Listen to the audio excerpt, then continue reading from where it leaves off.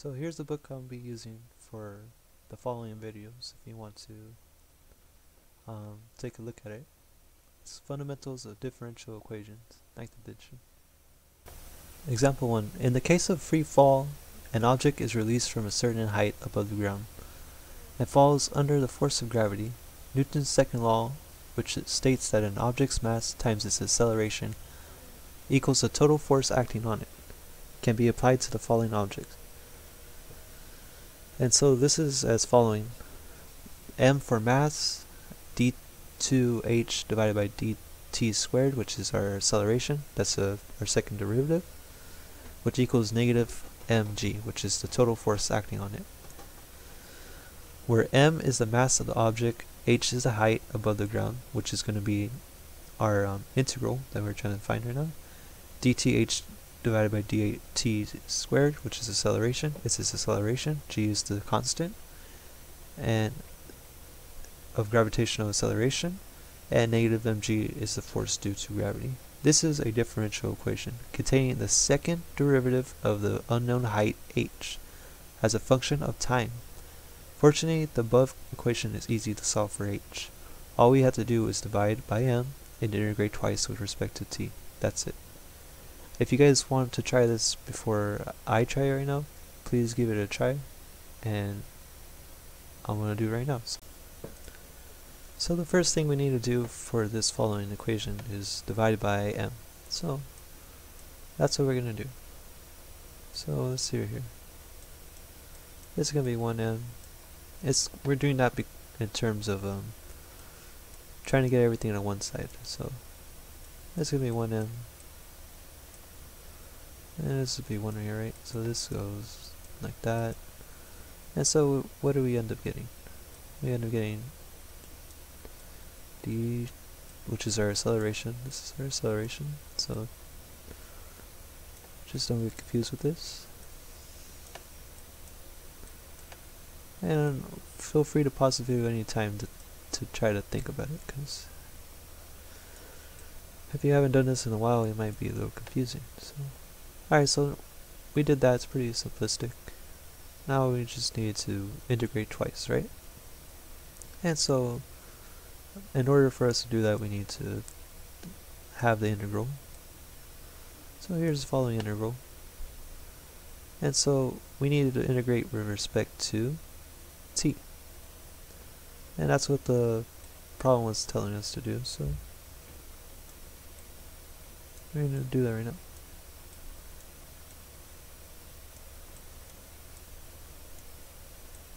So with respect to t, it's going to be d of t, which equals the integral. Before that, it said that g is our constant. So always pull out your constants, because it just gets in the way. So which is, we're going to do the integral d of t, right? So we got negative g times d of t, and now we need to integrate.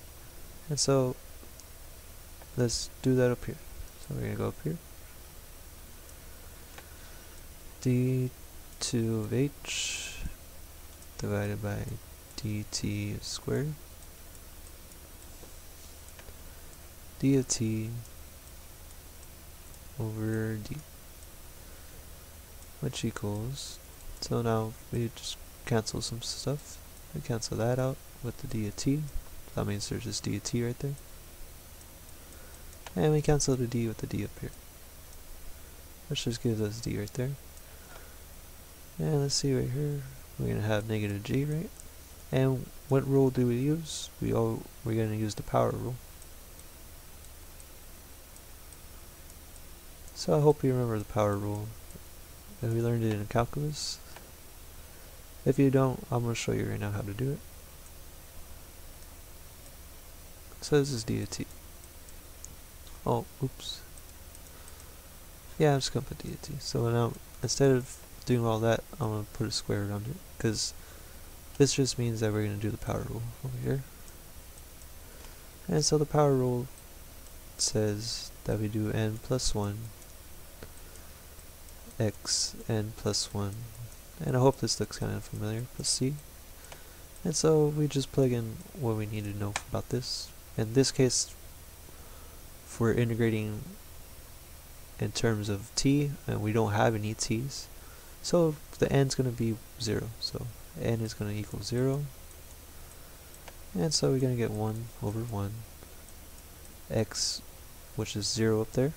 I just hope you see the n right here, so it's going to be 0. And so that gives us 1, right? Plus c. And c is going to be our new constant. And so that ends up equaling x, or in terms of this, it's going to be t, right? So let me erase that.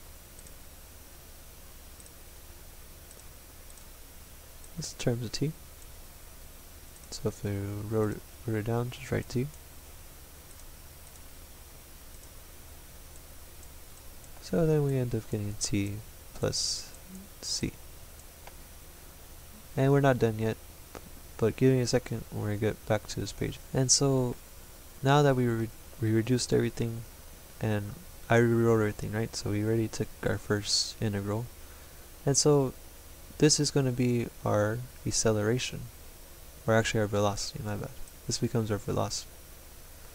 The second derivatives are acceleration, our first derivative is velocity. So keep that in mind if you don't remember. So that's our velocity. I reduced it. Remember, we pulled out the constant negative g.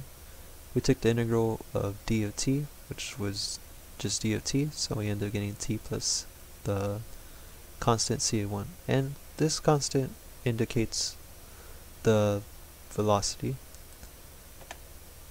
And in terms of this is going to help us when we integrate. It's going to make another t, so make sure you keep it right there. This is a constant, but a constant a part of the integration. This is a natural constant, so that's why we could pull it out. So we're going to do what we did earlier again, and feel free to pause the video and try it yourself. And so we're going to do another integral. So it's going to look something like this. And so what's going to happen is we're going to have d of h. So I'm going to write a little smaller. And so just in case that you can see it, you know. So it becomes d of t, remember, because we're taking the integral with respect to t. And this becomes d over d of t. Remember, if the d over d just could cancel out. So that's why we write it like that. So we could cancel out sideways, or we could cancel out like this. And then we could cancel out this way too. And so we just gotta cancel out the t's. And so that's one way of canceling it out, right? Or we could cancel out the way we're always taught, which is by the cross. And so it doesn't really matter how you cancel it out. So that just becomes h. And that's what we're trying to find. We're trying to find h. The initial height, right? That's what we're trying to find. And h is going to be the height of the object at time t. So this is going to be, when we first start our equation, this is going to be the formula for the height of the object at time t, which once we finish, I'll show you again everything that we found. So just don't worry about it right now. Let's focus on integrating this next part. And so what's the first step? Is always to pull out the constant. And this is the natural constant, which is gravity, right? And so let's see, we got t plus c of 1. So now we got to take our integral with respect to t and c of 1. So it's going to be something like this. And so we're going to do what we've been doing, which is the power rule. So we take the power rule, and I'm not going to skip this step. Maybe if we're doing another video, I'll skip this step. For right now, I'm gonna show you it just for the sake of, if you don't remember, you know. And so we're gonna take the integral of t. So we gotta take the integral with respect to each one. So this is gonna have an integral too. So we got two integrals, if you can see it. Two integrals, 1 and 2. So we're going to do an integral of t, and the integral of our constant c1. So it's integral d of t, d of t. And this becomes, if you remember, it became t for the other one. So it becomes t for this one. And so what happens is, we're going to have 1, so let's see, 1 over 0 plus 1. Remember, we're doing the power rule. And if you feel free to what do you call it, skip ahead if you know how to do this, and if you don't, feel free to keep watching. And let's see, so that becomes t, and where we're doing in terms of n. If you didn't remember where this equation is coming from, please rewind it to look at the power rule, or if you feel free to look it up. And so this ends up giving us, and you know what it ends up giving us, it gives us c1 over t. So that's good, right? c sub 1 and t in terms of time, right?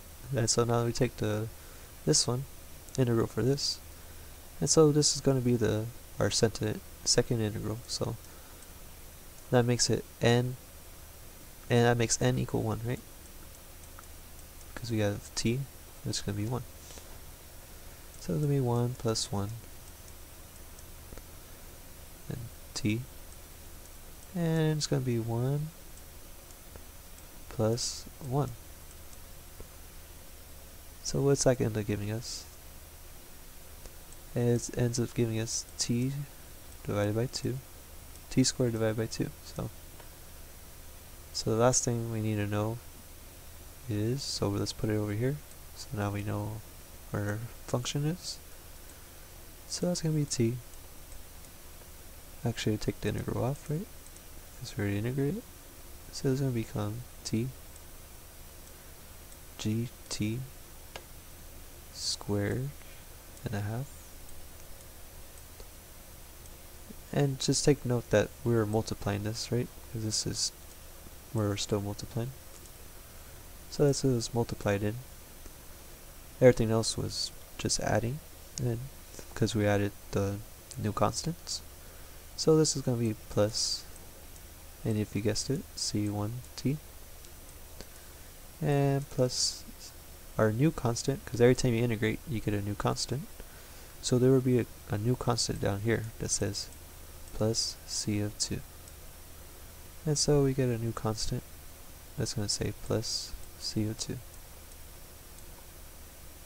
And let me explain everything that happened. This is our initial height, right? Initial height. So if we were to be given what the constants are, we'll know where our initial height is. If we were given what this is going to be our velocity in terms of time.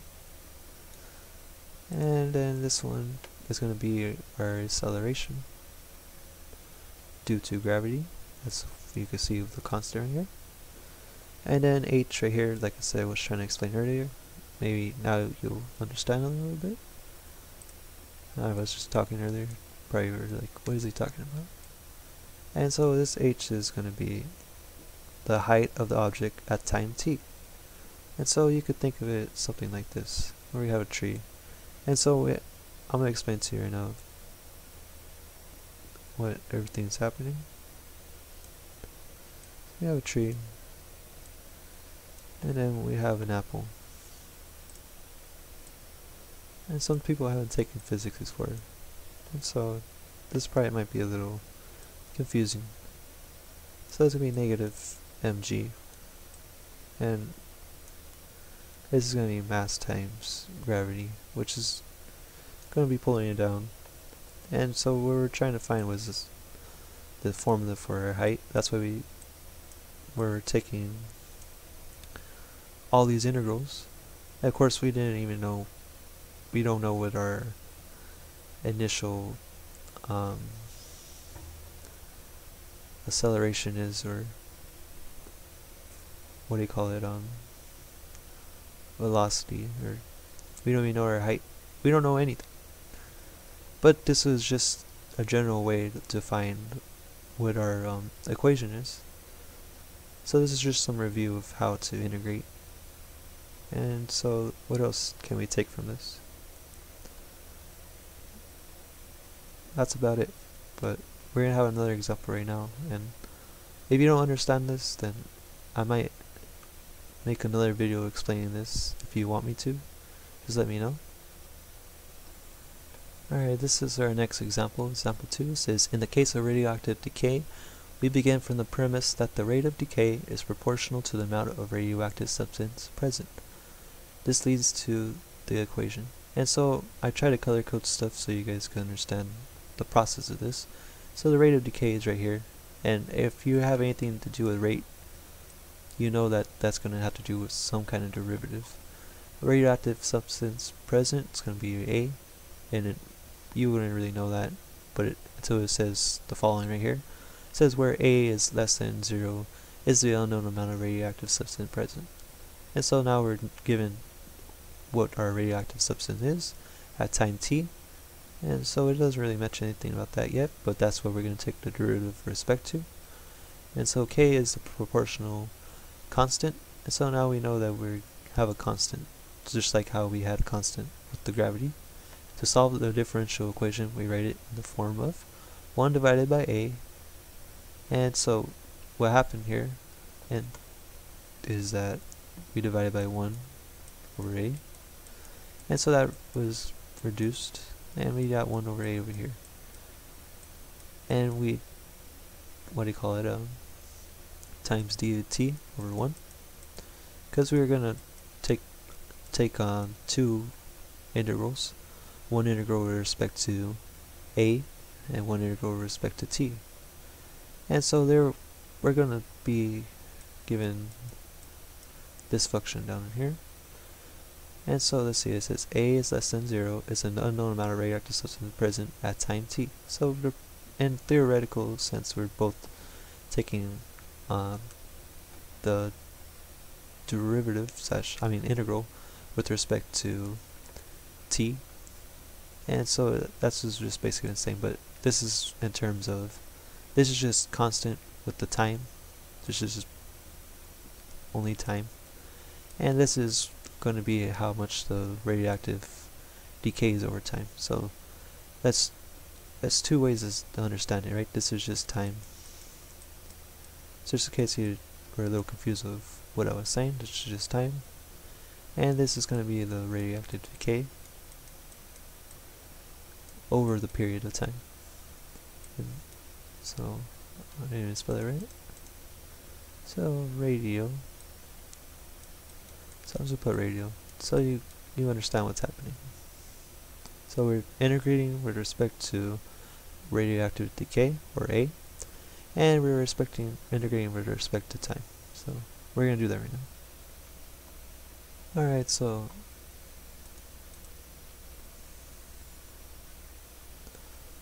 now we gotta take the integral for our given equation right here, and we already separate the variables in terms of finding time and the radioactive, the amount of radioactive substance, because that's what we're trying to do, right? We're trying to end up figuring out how the total of set element for this radioactive decay, maybe plutonium or something. It doesn't say, so let's just start with our problem, right? Let's see. Always take out your constant. That's probably the first step of anything. Of any of these kind of problems, always remove your standard constant, which our standard constant will be negative k. And so now we're just going to have to integrate with respect to t, which is going to be d of t. And so in this case, we're going to have to use the power rule again, right? And so if you guys don't remember, just go back. I'm not going to take the time to do it again right here, just because you have a video, so you could always just look back. And so that's going to end up becoming, if you remember what it was last time, it's going to be t plus set some sort of constant, which is going to be CISA of 2, because we're going to have a constant that comes over here from this part that we integrate. So always be careful what kind of constant you put in first. It doesn't really matter which way you label it, as long as that set constant is there. So it's going to be CISA 2 if you can't see it. I'll do it again. So right here we're going to integrate for this, and so we're going to integrate with respect to finding A. We took the derivative with respect to A, and so if you could think of it like that, these both cancel out. And so we got to remember our integral, which is going to be ln of A. And this is just one of the integrals you got to remember in calculus. And if you don't remember, I might make a video later explaining said integral or integrals. So it just depends on you, the viewer. If you guys want to see that, just please leave a comment down below. And so right here, let's see. Now we got to bring this down. So we're just going to bring it down again. So we're both working at the same place right here. And so what we're going to do, we're going to just work with algebra right here. We're going to subtract CISA 1 and CISA 1. And so that's going to give us ln of A, which is going to equal to negative kt, which is our constant times time, plus CISA 2, which is the acceleration, right? And this is said some sort of velocity for what the problem is asking. So you don't really know what it's truly asking for right here, but all we know we're trying to find is the amount of radioactive substance at said some sort of time, which is going to be, if you don't remember, this is what we're going to find, something like that.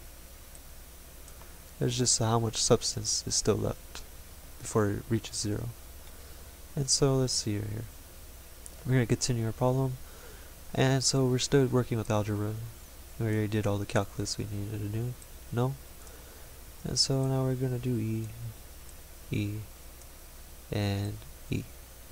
But if you remember that we could combine like terms, it's for like, let's say we had E of x and E of x, and so if we wanted to, we could combine these, and that would make E2 of the x. But we have something a little different. We have two constants, and so we could do the same kind of thing. We could combine them. So I'm just going to leave it like this. And so let's see what happens next. So, and we reduce it. Just going to put it up here. And so this is what we're going to get. So remember we're trying to find the amount of radioactive substance present. And so let's see, we get negative, which can be a negative kt, it's constant times time, plus E, and the constants in our exponent. So we have that. And so the last thing to mention is, says, but if the initial radioactive substance is given for the value of C, then our equation would be, and so we are not given any radioactive substance, so this is the equation that would be if we had said radioactive substance. But we don't have to worry about that. We have our equation right here, and we don't know what our amount of radioactive substance would be. We just know that we have the equation now to work with the problem. And so it looks something like this. We have some kind of radioactive particle with some kind of vectors coming out indicating that it has radioactive decay, if you're wondering how something like this would look. And so what else do we need to know about this? Let me think.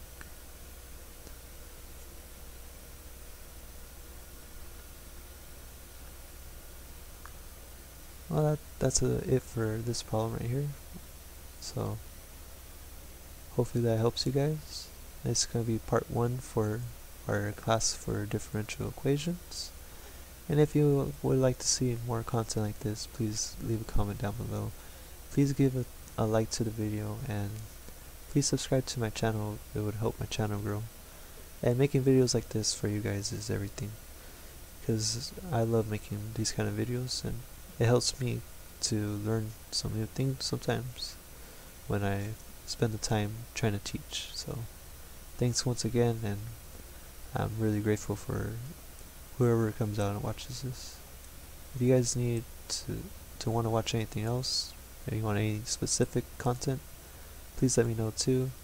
And thank you everybody, and can't wait to see you next time. Bye.